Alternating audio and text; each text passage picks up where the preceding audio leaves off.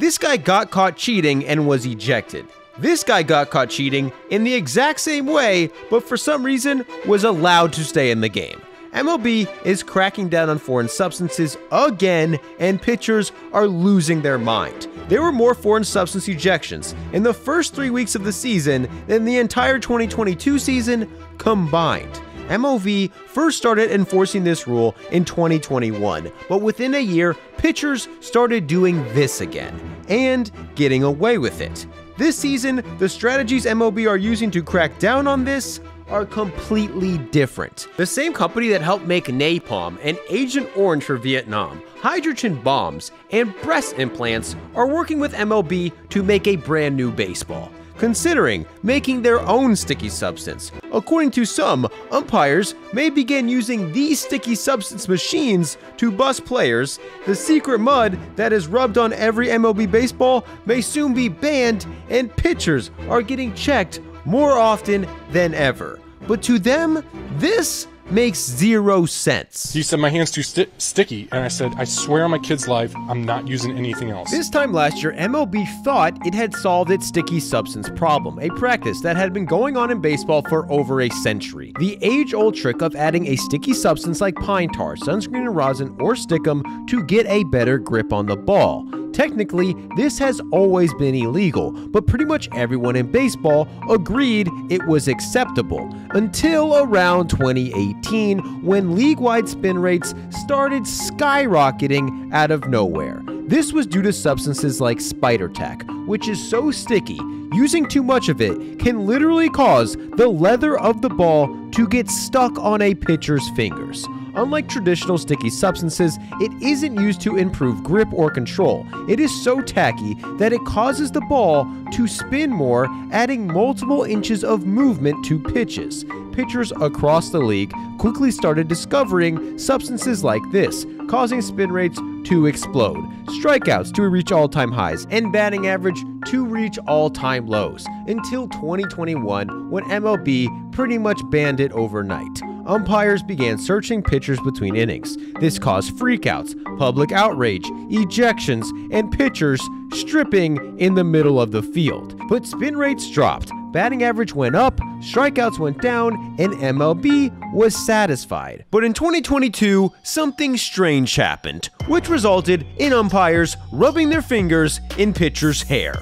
James Karinchak was a suspected spider tack user. He was seen constantly reaching into his glove while pitching, a known place pitchers put spider tack. And when MLB cracked down in 2021, his spin rates dropped off a cliff. To make matters worse, so did his stats, and he was even briefly demoted to the minor leagues. But within a few months of getting back, his spin rates suspiciously shot back up close to what they were before the crackdown. He began pitching well again, and instead of reaching into his glove, he was seen constantly touching the rosin bag and running his fingers through his hair after almost every pitch. This was extremely obvious and suspicious, so in a game against the Twins, the opposing manager told the umpires to inspect him. He checked his hat, checked his belt, then rubbed his fingers through his head in front of thousands of people.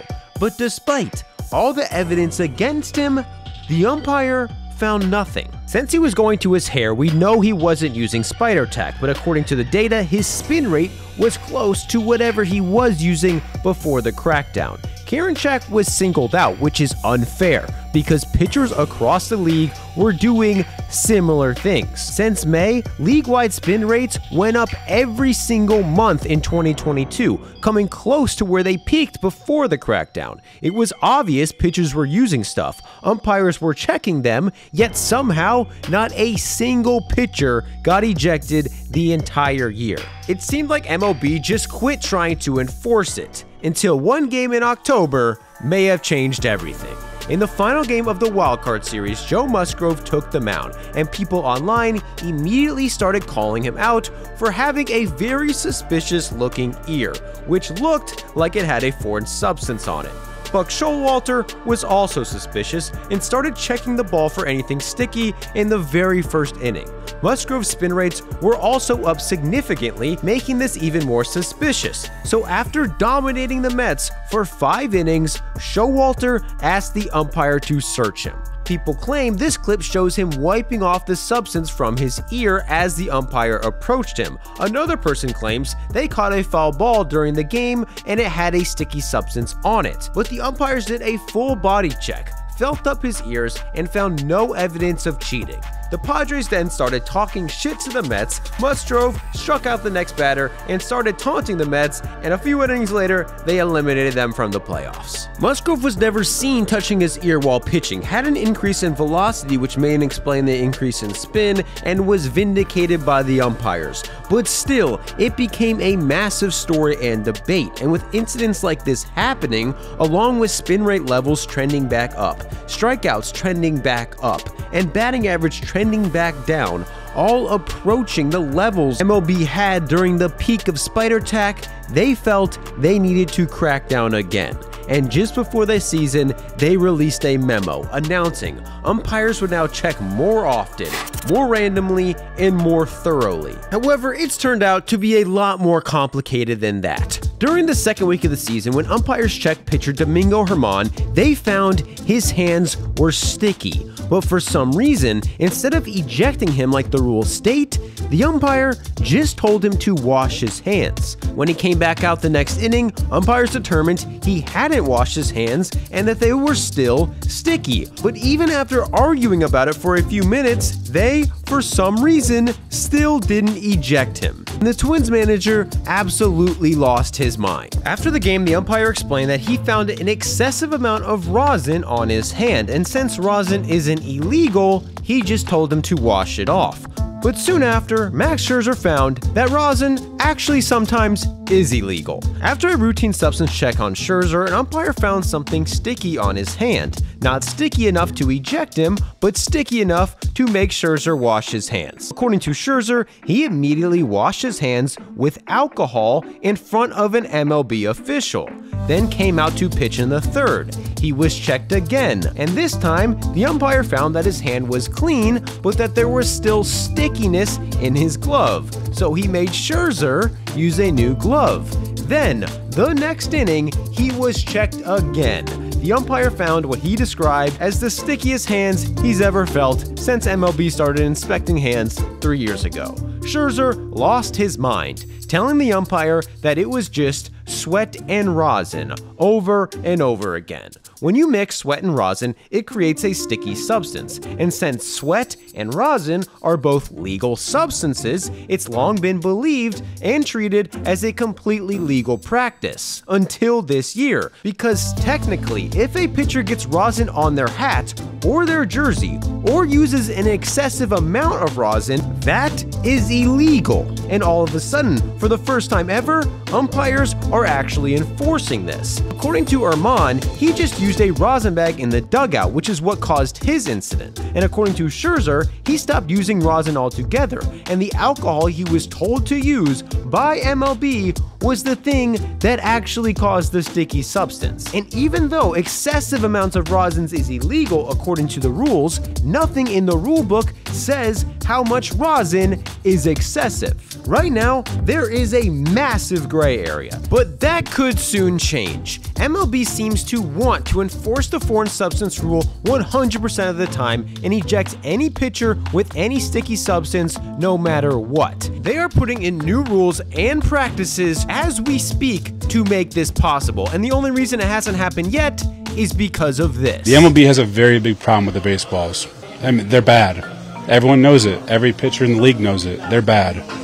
They don't care. The MLB doesn't give a damn. When MLB first cracked down on foreign substances, pitchers across the league started complaining that the baseballs were inconsistent, slippery, and hard to grip without foreign substance. Brand new MLB baseballs have always been slippery, which is why each one is rubbed with a layer of mud that a single family collects from a secret river somewhere in New Jersey. But right now, MLB is trying to put these people out of business. Until 83 years ago, MLB didn't use this mud. Instead, umpires would chew tobacco, spit on the balls, and then rub them up before giving them to pitchers.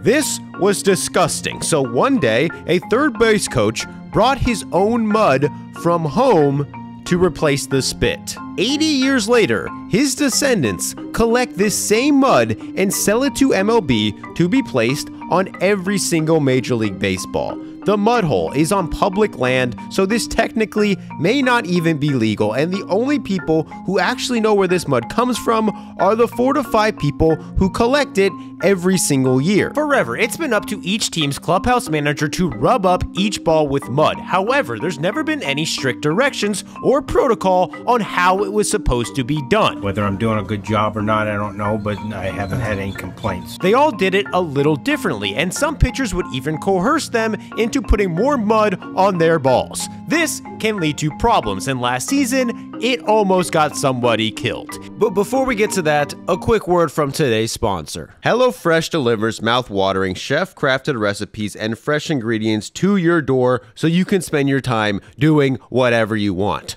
When we don't have time to cook, we go out and spend a ton of money on extremely unhealthy food. HelloFresh is the opposite. They are more convenient than grocery shopping and 25% less expensive than takeout. They come with easy instructions to follow that instantly turn you into a gourmet chef. I just made the glazed pork tenderloin, and it was by far, not even close, the best meal I ever cooked in my life. They have a massive menu that has options for everyone. Vegetarian meals, pescatarian meals, family-friendly meals, high-protein meals, fit and home meals, quick and easy meals, and they're all chef-created, delivered right to your door, turning your kitchen into an episode of Top Chef for as low as $7.49 a meal. But for you guys, it's even cheaper. Just go to HelloFresh.com and use code BDE16 at checkout for 16 free meals plus free shipping.